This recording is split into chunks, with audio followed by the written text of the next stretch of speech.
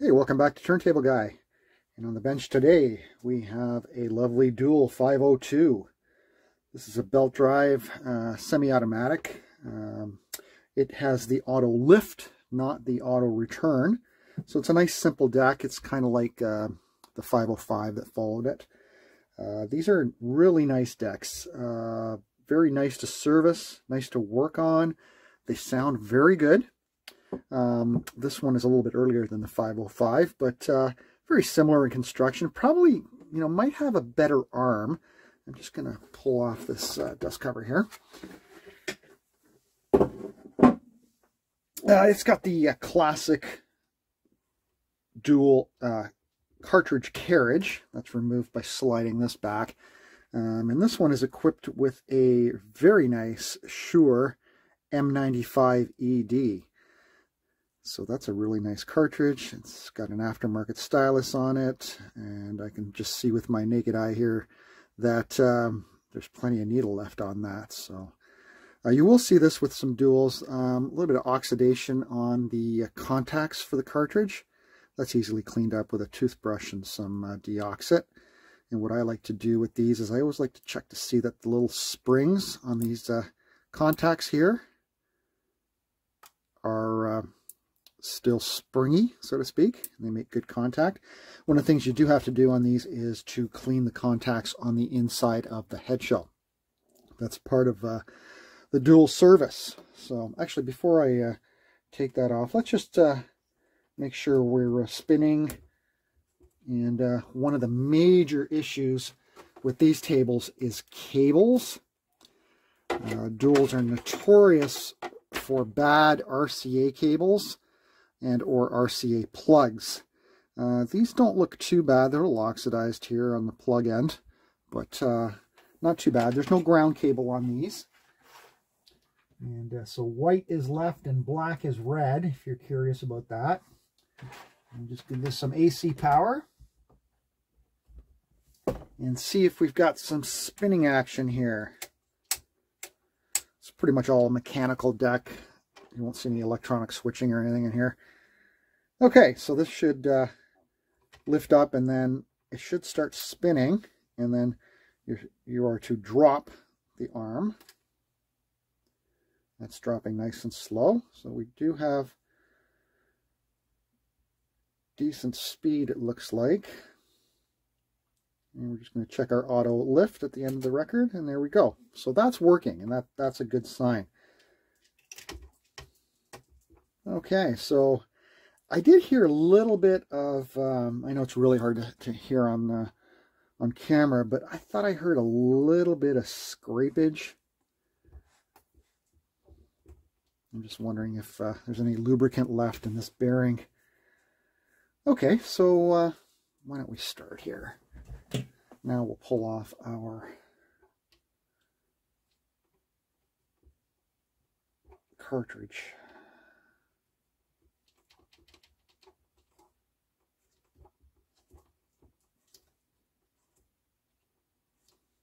It's a little tight.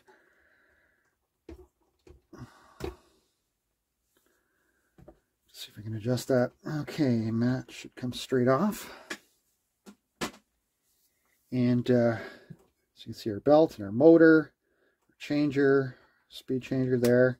It won't change until the arm is moved over on these. And to get this platter off, it will not just lift off.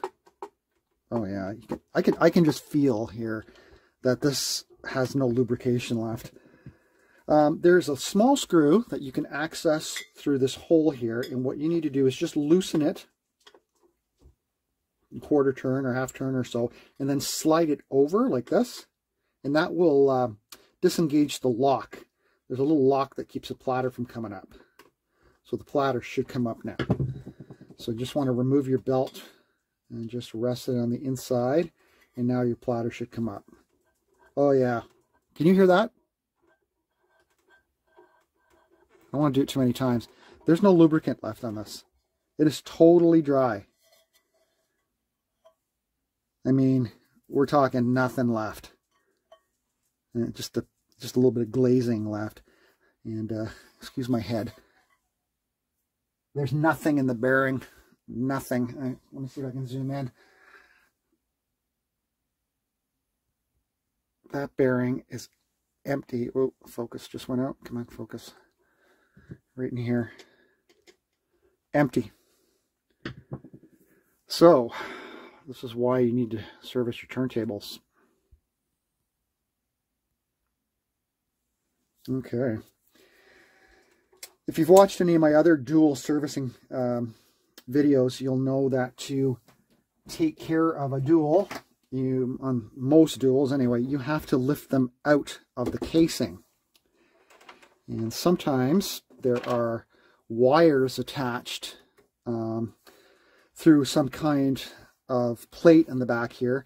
This one looks like they just go through the hole here, so it's not a huge problem. So all you need to do is loosen these three on this one retainers, and I always like to start with the side by the tone arm. What you want to do is, once that's loose, is you just want to push it like that to disengage it from the case, okay, and then lift up, and then you can do these other sides like this, and one more here. Just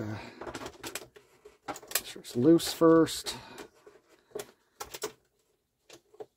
That, and then you can lift it out, and then you can remove the turntable from the case. And you just got to fish these wires through.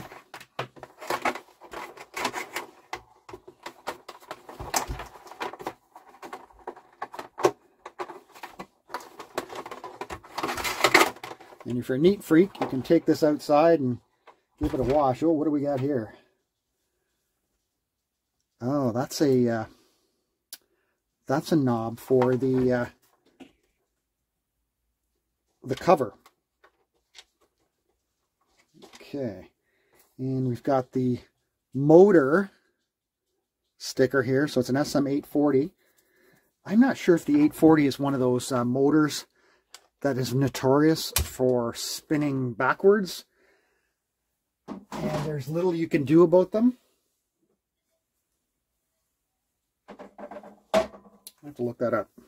Okay, so we have our turntable out of the case. These wires out of the way, like that. And I think our first plan of attack here will be to service the motor before we do anything else.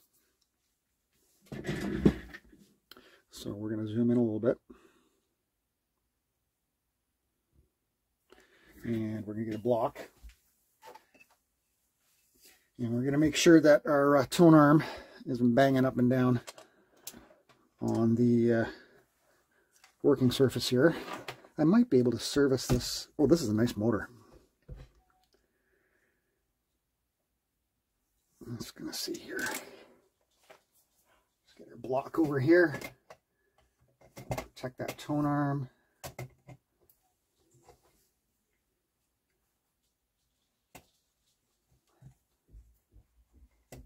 Okay, let's get this centered so we can do a nice service here.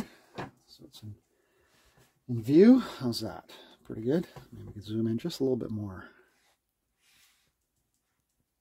Like that. That's a big, nice, beefy motor, right? Okay, so I probably should have removed the nuts on the top first before I did this, so just let me do that. There's 3 nuts here holding it in.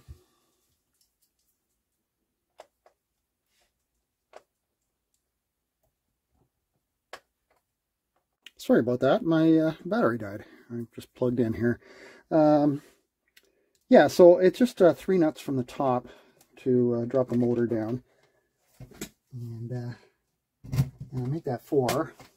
There's another screw. Sorry. This is 4th one here. Every other dual has 3. Okay. Back on the block. The motor in vision here. Okay, here's our motor. So, what can we do with this one? Standard service. It's just got rubber on here. Interesting. So the 505 has adjustable pitch control, and this one does not. This one is you set the speed by turning in this screw, and it opens up the splines on the motor spindle. So that's how the speed is adjusted on this turntable, which is perfectly fine because I find pitch control to be pretty useless most of the time. So anyway, let's see if we can get this open and get this bottom bearing cap off.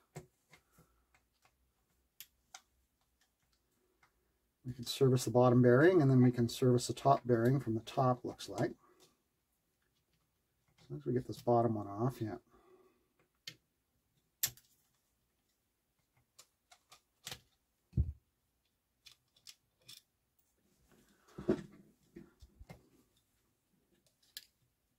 Okay, yeah, bottom bearing is very accessible. It's totally dry as well. There's nothing left in there. So we're going to fill this up with electric motor oil. And just make sure that this is clean. I'm sure it is, because there's nothing left in there. Yeah, there's a little bit of gunk on there. Nothing too bad though. All right, so clean that all up nice, and then we'll grab our electric motor oil, this right here, and we are going to fill this up. So what goes on here is it's a sintered bearing, right? So there is a piece of felt or cloth or something in there that absorbs the oil and keeps it moist and keeps the bearing lubricated. And you can put a few drops in, but then you'll see it'll go down as the cloth will absorb it, right? So, yeah, that went right down. There's nothing left. You can put it in these little holes too.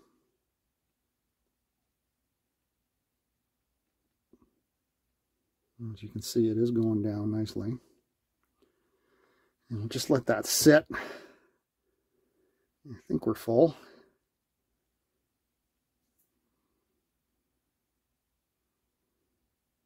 Yeah, that's great. So we're nice and full with oil here.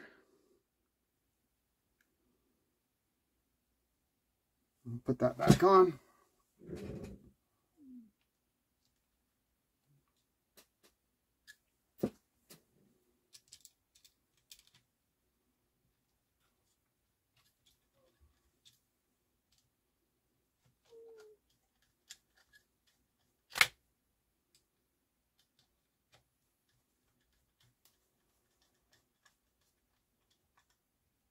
Just tighten these up.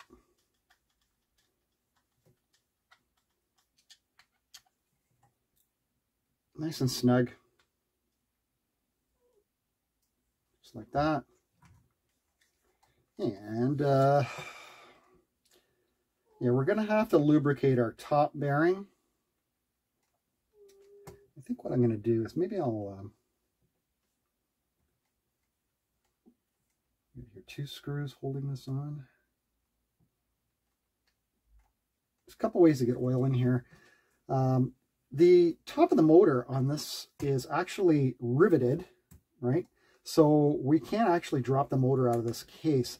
So what we're trying to do is get a little bit of oil in that top bearing. There's a couple ways you can do that. You can get a screwdriver with some oil and touch the top, put a few drops on there and let it soak down. Or you can remove the spindle here. There are 2 retaining screws. I'd rather not do that. I think I'm going to go the screwdriver route here and just get the oil in there. And if you hear a little kind of that noise that you're hearing there, that's my dog. He's going to be 15 years old this year, and like an old man, he's pretty cranky. He gets either bored or upset. This screwdriver's not going to do the job. It's too thick. Okay, here's option 3. We're going to put a schlob right at the base. Like that. That's gone in. Okay, that went in nicely. So I just put a little drop there. Actually, a little bit more than a little drop. And that motor sounds fantastic. Okay. All right, so that's the motor service. I'll just rest it there for now. We're going to just have a look. Let me zoom back out. We'll have a look at other lubrication points.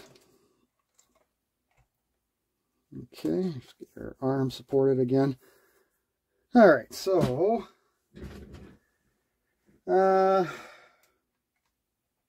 grease here looks pretty good, I have to say. It's not sticky, but you know, I think what we'll do here is we'll clean off what we got anyway, and we'll put some fresh grease in, just because it's probably been there for God knows how many years. Although this doesn't look original to me, what's around here. Just clean it off with a little bit of alcohol and a Q-tip.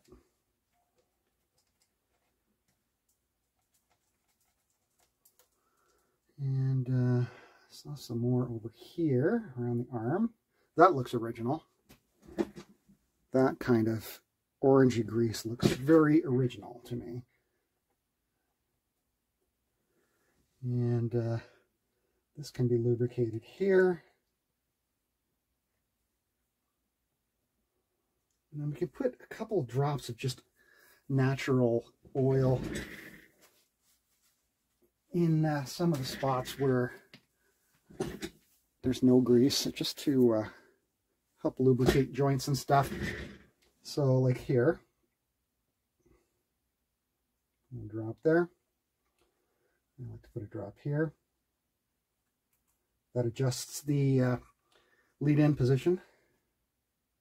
Anywhere where there's a joint, just put a little drop of machine oil or electric motor oil, whatever you have. It's not that important. This I already hit with a little bit of 3-in-1 lithium, just a little bit there. And let's grab our synthetic grease.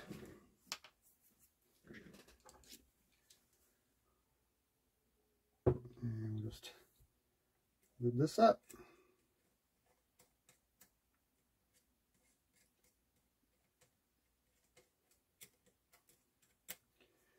And there's a little bit underneath on this plastic here. And we're going to put a little bit where the tone arm is, around this knob here.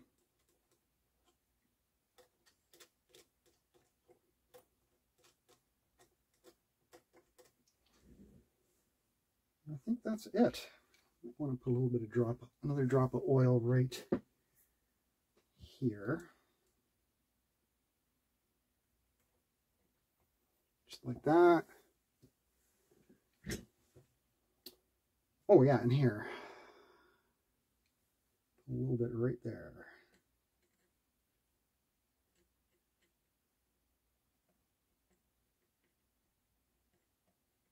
Okay.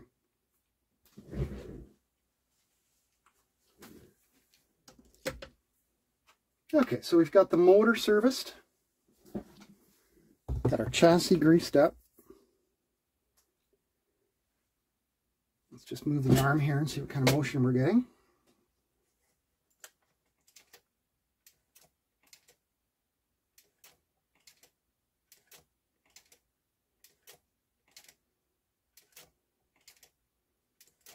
Looks good. So I think we can bolt our motor back in. All right.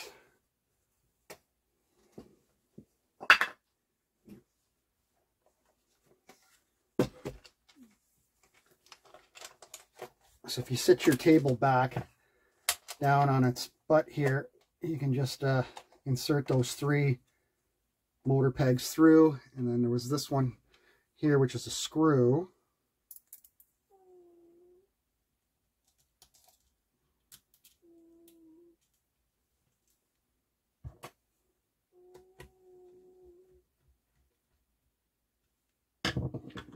And then our 3 nuts.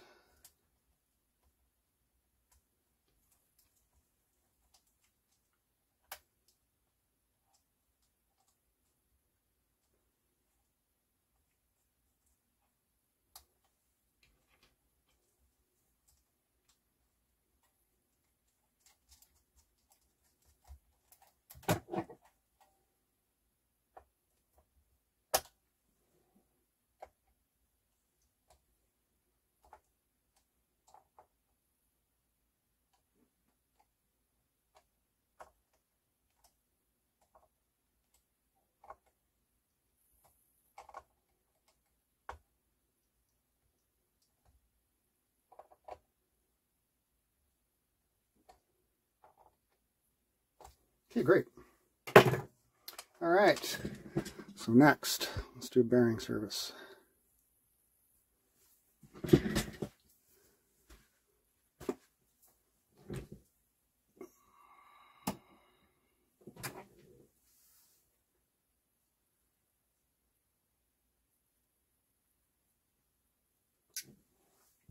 we're going to clean out the bearing well, even though it's pretty dry to begin with.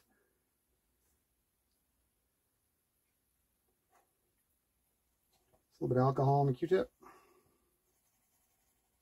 This is really, really, really dry.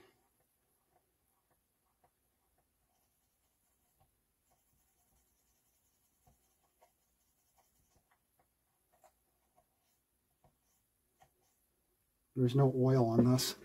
It's just dirt.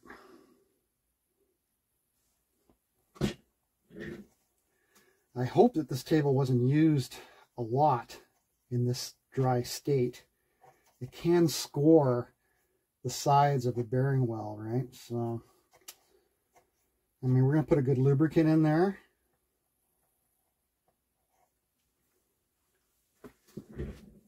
And we'll clean off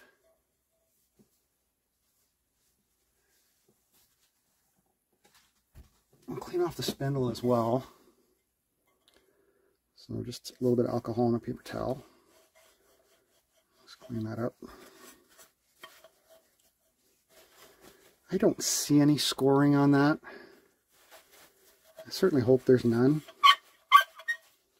Squeaky clean.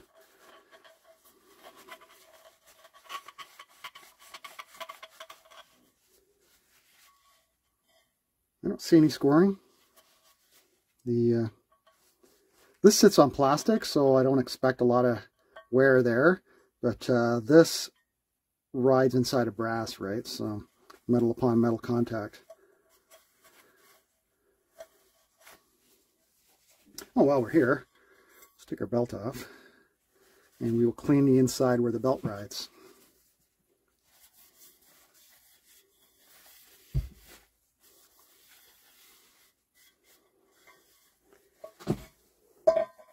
And we will also clean the belt itself.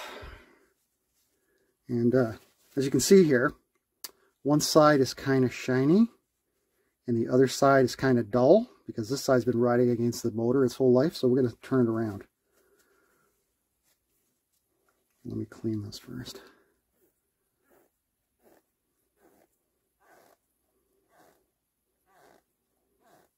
Get any grease and oil off of there.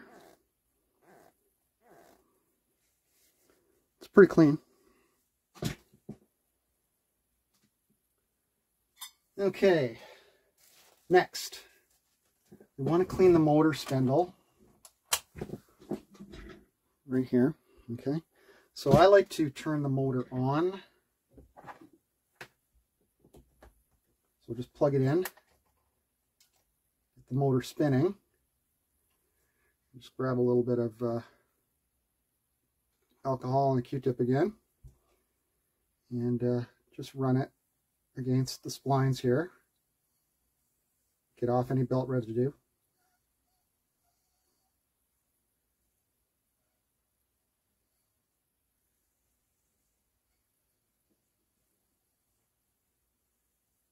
just like that. Make sure there's no fuzzies from the Q-tip, and there's not. All right, I think our bearing has dried. Let's lube that puppy up. Again, same thing, electric motor oil.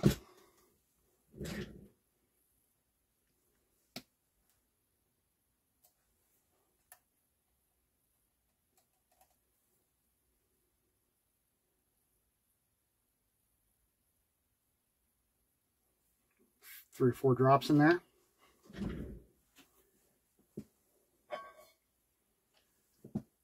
I'm not going to install the belt yet. I'm just going to drop our platter and spindle down here just to see how it goes in. You can already tell it's a lot quieter. It's spinning beautifully. And that'll get coated with oil as it spins.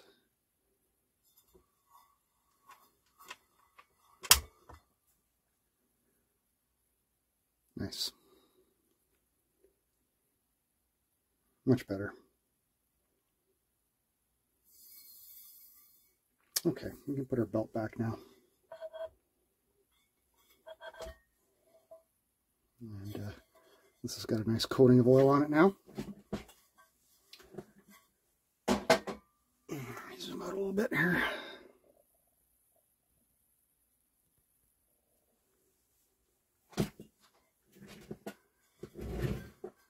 So just grab your belt, have a look at it. This side's very shiny. This side's quite a bit duller, so we're going to put the duller side on the inside.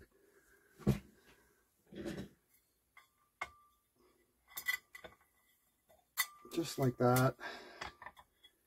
And your finger, hold the belt, insert, wrap around the motor, okay.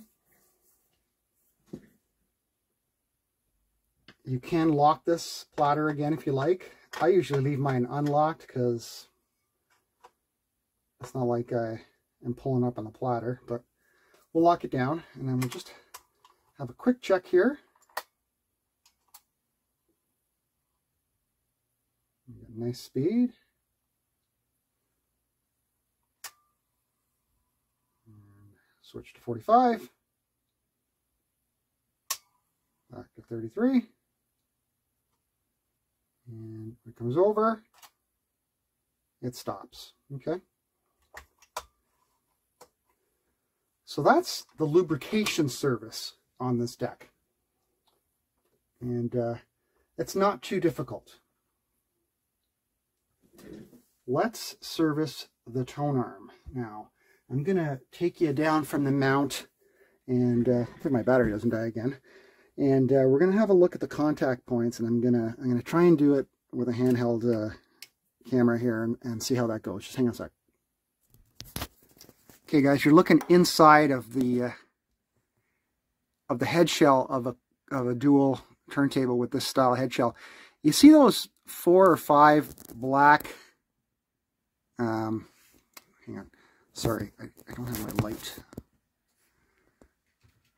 I'm going to do this without a light. I can see that it's still bright enough. You see these 5 like lines here? They go down. Each of these is connected to one of the tone arm head shell wires, okay? And hang on, let me get the light back in there again. So you can see where the head shell plugs in, because you see those little round dots? That's the actual contact point, okay? So the head shell, when it locks into place, those springy bits touch against those contacts, and that's where your contact is made. It's a really iffy design because, as you can see, a lot of oxidation happens on those contacts there. So what you need to do is you need to get some contact cleaner or even a little bit of sandpaper and alcohol, and you need to scrape those clean. And you don't have to have the whole thing shiny because obviously the contact area is pretty small, but you definitely want to clean that off. This one's not bad. I can see that the contact points are still okay. They haven't tarnished because that's where the head shell's been sitting for like 40 years. But you can see how the rest of it's tarnished. And sometimes if you're removing it and putting it back on, and as soon as air gets in there, it oxidizes, right? So I'm just gonna try a little bit first with a little bit of alcohol and a Q-tip. Hang on one sec, I'll be right back. Okay, so you get a Q-tip, right? And you get in here and you clean these.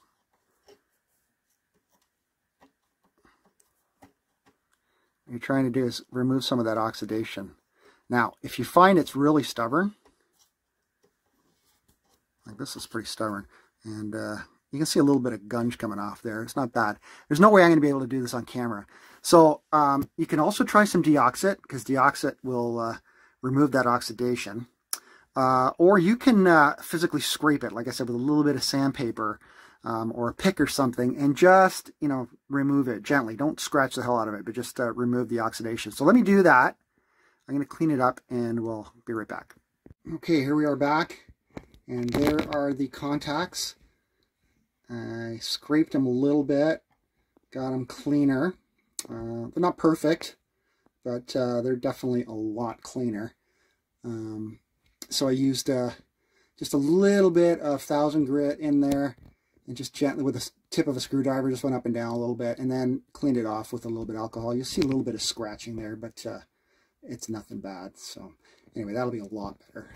And then what you want to do is with your head shell, you can get a little bit of sandpaper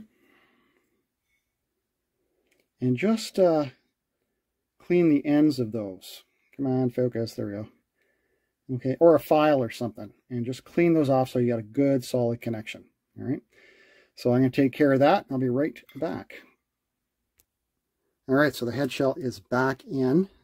So now we're just going to do a quick sound check to make sure we got sound in both channels. Like I mentioned, these cables can be notorious for breaking. So we're going to see if we got any sound here. Make sure we're on phono. See if we got left and right channel. And we do. Excellent.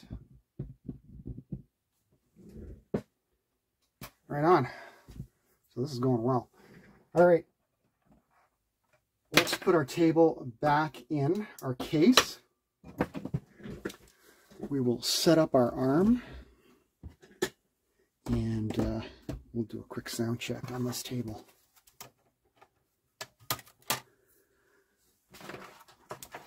Get it out of the way.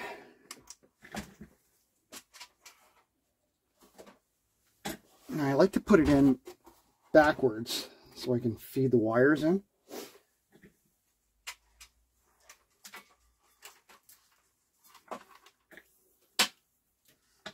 Because it's not particularly easy to do.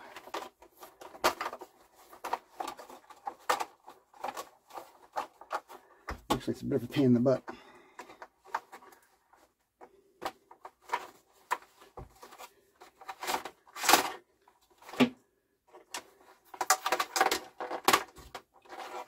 I don't really love the fact that the power cable and the RCA cables go through the same hole, I'll be honest with you. I mean, I haven't really heard any kind of hum due to that, because the cables are shielded, but I never thought it was the best idea to do that.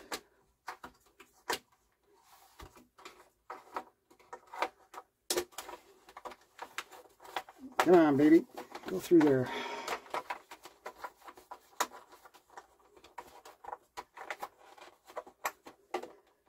It is a pain. There we go.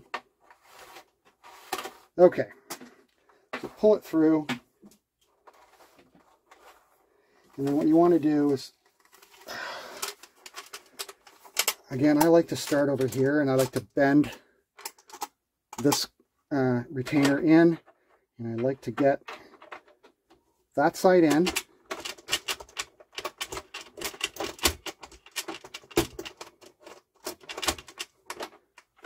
I like to get it in.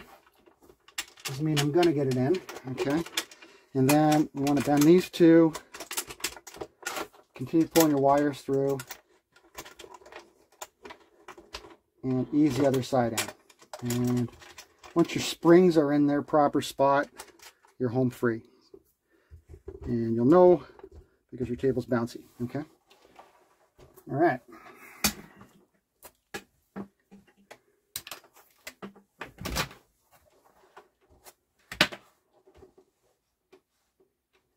So to set up the arm on a 502, what you're going to want to do is you're going to, no, I don't think you need to plug it in. No, you don't need to plug it in. You need to release your cueing, okay, and let it drop. All right. There is a retaining screw here, and what it does is it moves the weight back and forth. First of all, turn this to 0. Right to 0. And then loosen this retaining screw. And what we're trying to do is balance the arm by pulling this in and out. You're not turning this yet, okay? You're pulling the whole thing in and out. Actually, let's put your, oh, it is at 0. Put it a little bit negative. Nope. I'll leave it right there. So just in a little bit. It's really touchy, eh? So get it as close as you can because it will turn. We can use a turn adjustment in a moment here. Just get it as close as you can, as floating as possible. I'm going to go right there, even though it was lifting up. Now, turn this in just a little bit.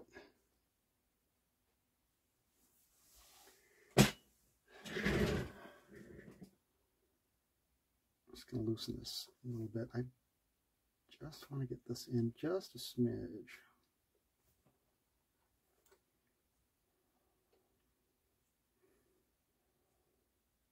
Right there.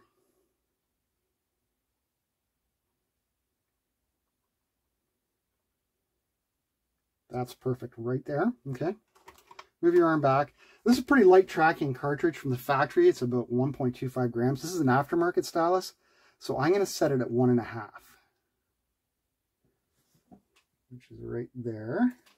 And it's a elliptical stylus. So here's your gauge for elliptical and here's your gauge for conical. So the outside gauge. So we'll go 1.5 right there. And that, my friends, is it.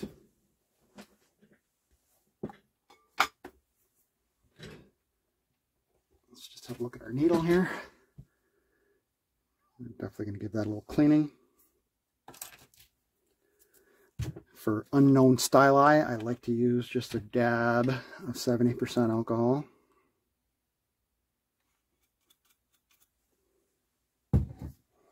If you have a stylus cleaner that you like to use, by all means.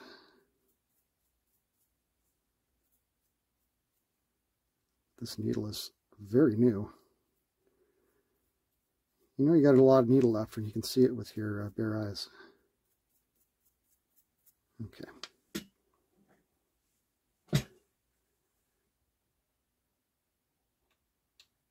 Okay. She's back in.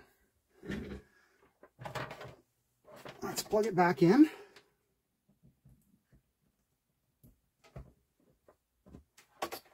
And we'll grab a record.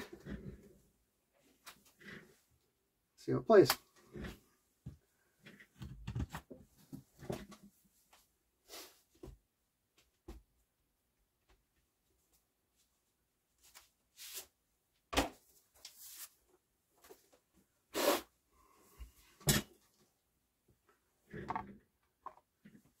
We should check speed too, because there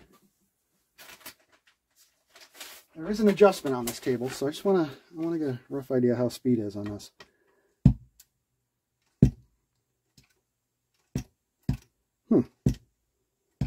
That's a weird sound. Pretty sure this doesn't have a muting switch.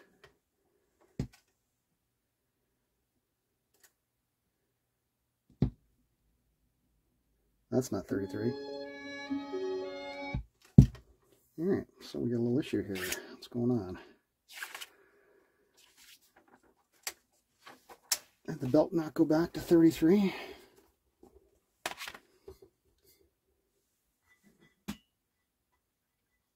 Or is this the 840 motor issue? Oh my goodness, it certainly is. Now it's turning at 33. Okay. So, this is the Dual 840 motor, and it is known for spinning too fast when you start it. You have to bring it back, start it again, and you'll be at the correct speed. Now, if you watch fellow Canadian 12-volt vids, I think he's done a video on that 840 motor as well. And same thing. Nothing you can do about it. I think there's an interchangeable motor that you can put in here. But there's nothing you can do at this point.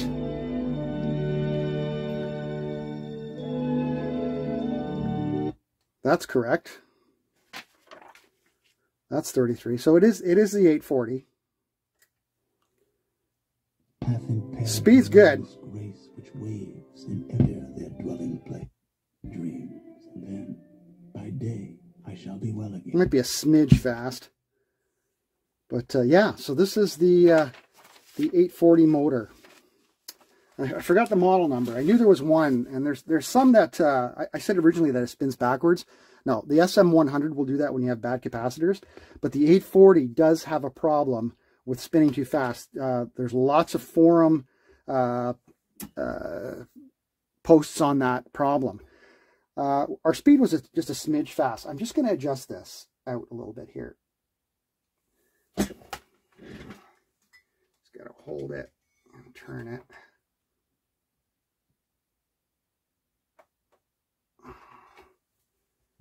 See how that is, unless we're in 45 mode again here.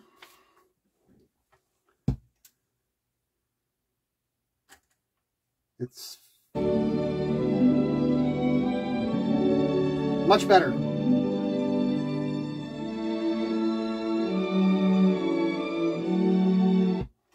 So, yeah,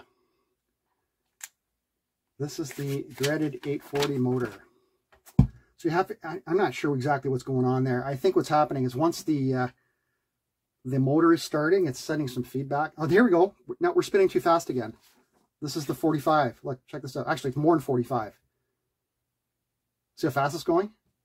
Now if I go back, come forward, it's okay. Yeah, fascinating. Oh, there it goes again. What a pain in the butt, eh? Nothing you can do about it either. Nothing.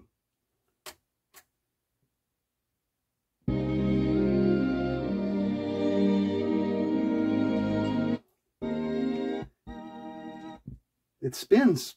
Once it's in the right speed, it spins perfectly, right? Yeah. Interesting. Never thought I would see one of these, but here it is. Anyway, that's it.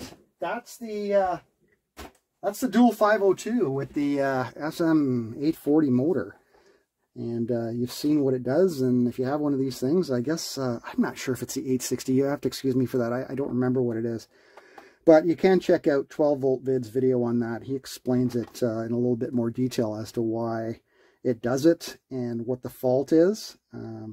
So as far as we're concerned here, the turntable is serviced. We've re-lubricated everything on it. It's running well, but it's got that motor issue, and we're going to leave it right there. Thanks for tuning in, guys. I appreciate it as always, and we will see you in the next video. Bye.